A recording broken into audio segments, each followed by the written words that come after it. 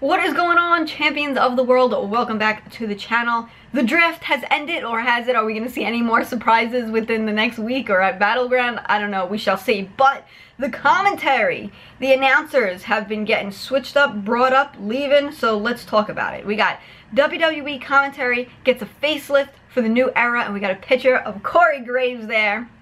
He's getting moved up to the main roster. He will be calling the shots. So let's just go here.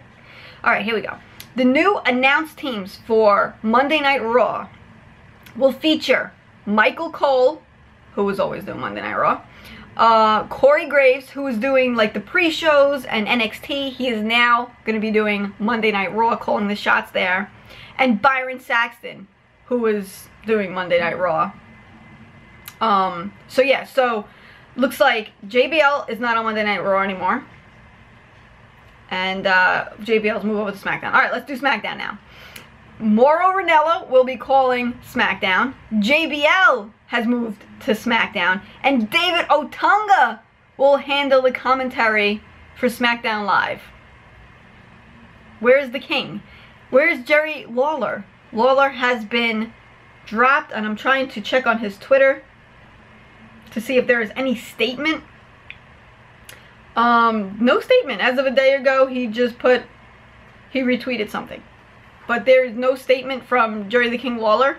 He's not going to be on Raw or SmackDown. It looks like David Otunga maybe is taking his place. JBL has moved from one brand to the other, so it'll be interesting to see how JBL and Mauro commentate together. I'm excited to hear Corey Graves on Monday Night Raw. Really, really super exciting. He's gonna be, I guess, playing the heel. He'll be the heel probably on Monday Night Raw, and JBL will be the heel on SmackDown.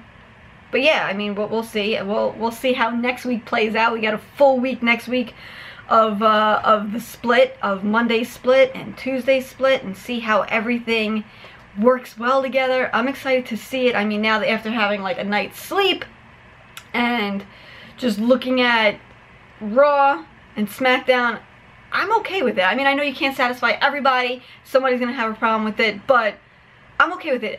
If I could have made 2 changes, I would have liked to see Cesaro on SmackDown and Enzo and Cass on SmackDown. And then I would have been super, super happy with it. But I don't know. You can't. It's fine with me. I think it'll be fine. I can't wait to see how Battleground plays out this weekend.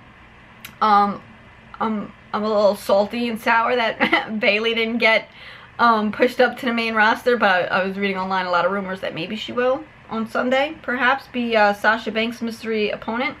That would be totally cool with me. But yeah, I'm still talking about the draft. I'm still excited about it. I'm interested to read your comments down below and see what you guys thought about it. And let me know what you think about the announcers, the new announced team. And what's up, WWE? I'm still here. I'm waiting. You wanna call up the Luge to be on the announced team? I'm ready to represent. I'm ready to call the shots. You just let me know. I'll be waiting right here. You know where to find me. YouTube/LuigiPS3 or @LugeMania on Twitter. Hit me up. I'll be waiting. Anyways, champs. I will see you guys in the next one. Bye.